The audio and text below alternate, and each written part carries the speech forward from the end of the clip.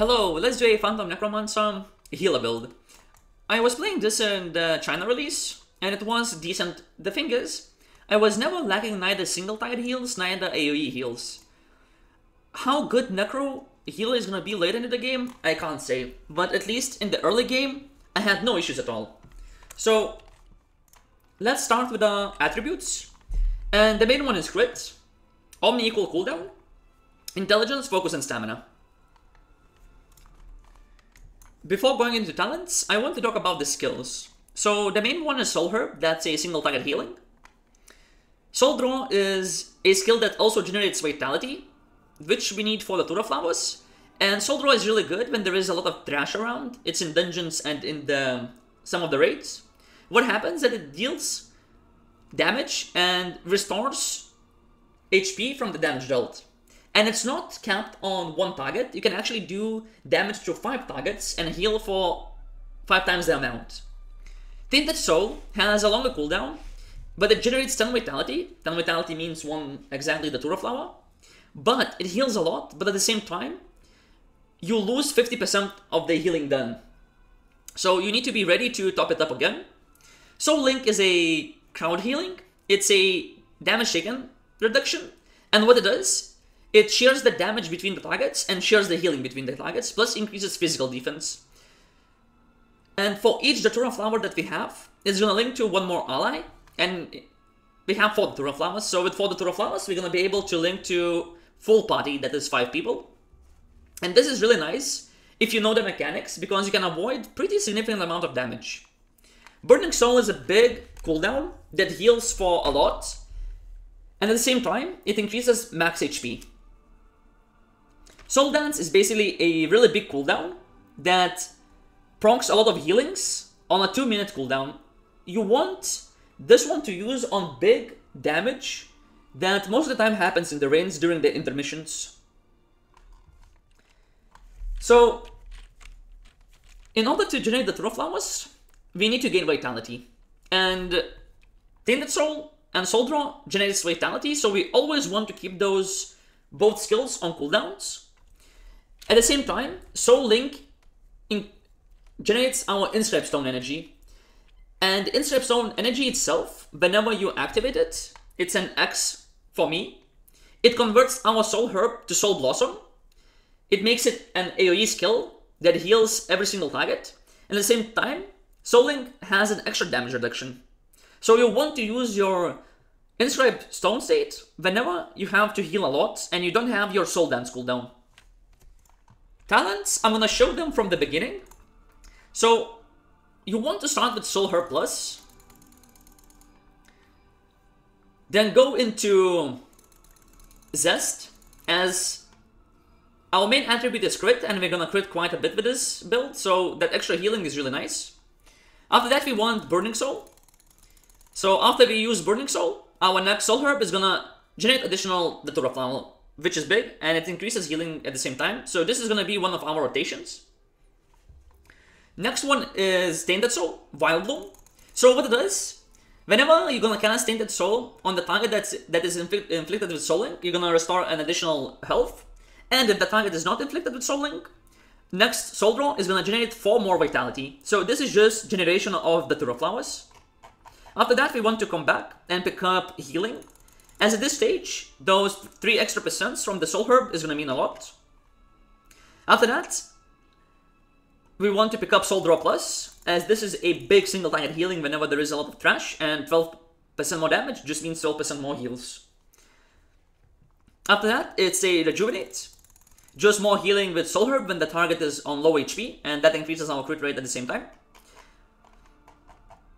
After that, you can go into Soul Link that grants extra damage reduction. If you can precast your Soul Link and you know the mechanics, this is going to be a really nice damage reduction. After that, go into Flourish. Flourish is easy Datura flowers whenever you are in combat. After that, Soul Dance. Soul Dance is going to generate another Datura flower.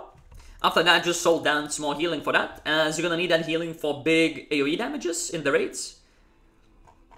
And with the last 3 points, pick up Beacon, because Beacon is actually not a multiplier, it's a flat multiplier, so I have 28.3%. And if I'm gonna do this, I am 31.3. So this node is really good.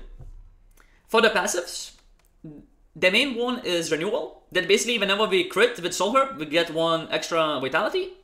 And every 4 Datura flowers collected, our Soul Herb gonna become Soul Blossom, which is an AoE heal. That's important to remember. Omni is basically increasing the HP on the targets that are affected by Soul Draw. Whenever you heal a target with the Soul Draw, it recovers additional HP depending on how much attack you have.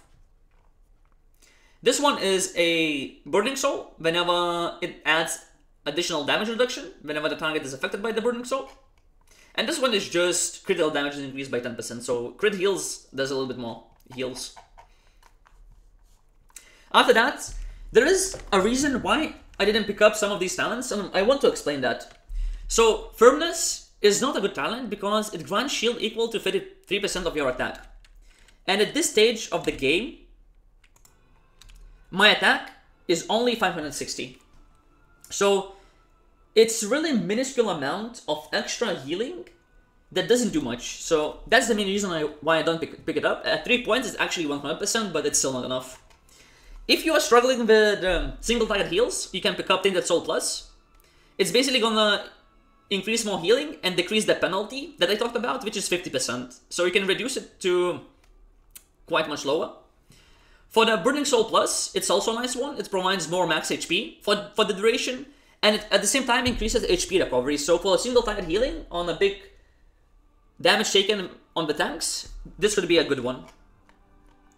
Self-Healing Soul is self-explanatory, but I don't know, because we generate quite a bit of Soul Blossoms, and with Soul Blossom you heal yourself, so unless you're picking up a lot of damage and you like learning some of the raid mechanics, this could be some extra healing. Otherwise, I don't suggest to pick that up.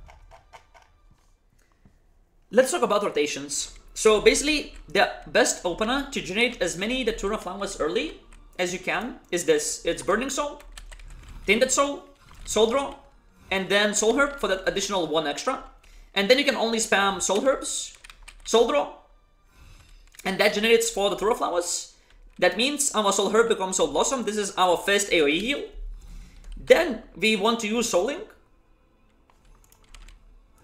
and that's gonna generate second Soul Blossom.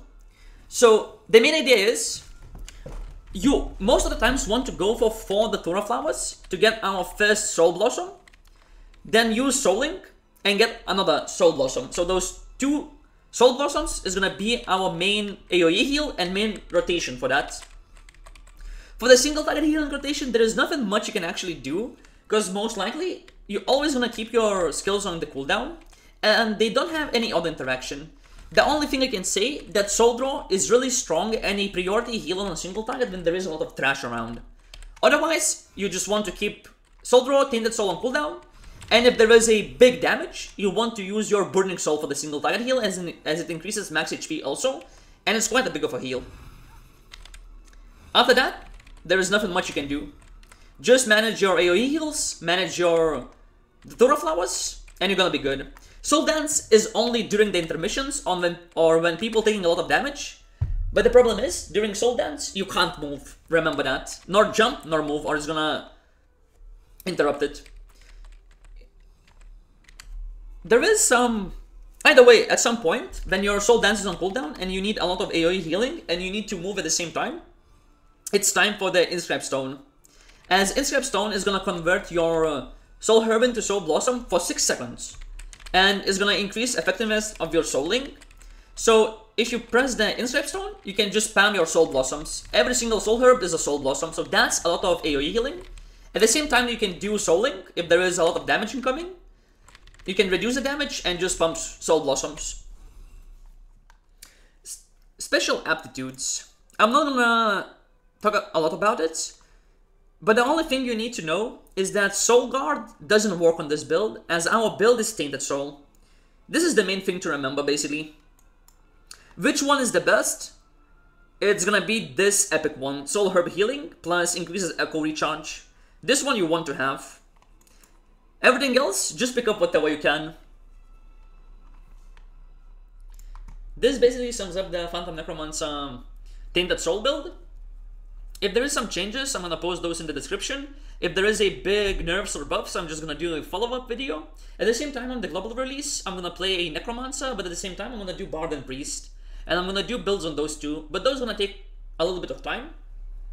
And right now, guys, I'm gonna leave you with the Ancient 3 Elite run that I did 2 days ago. You can see my rotations. I did some mistakes, but still managed to heal it. So GG's, have fun. I hope I got you interested into Phantom Necromancer. If not, my bad. But hopefully, see you in the next one.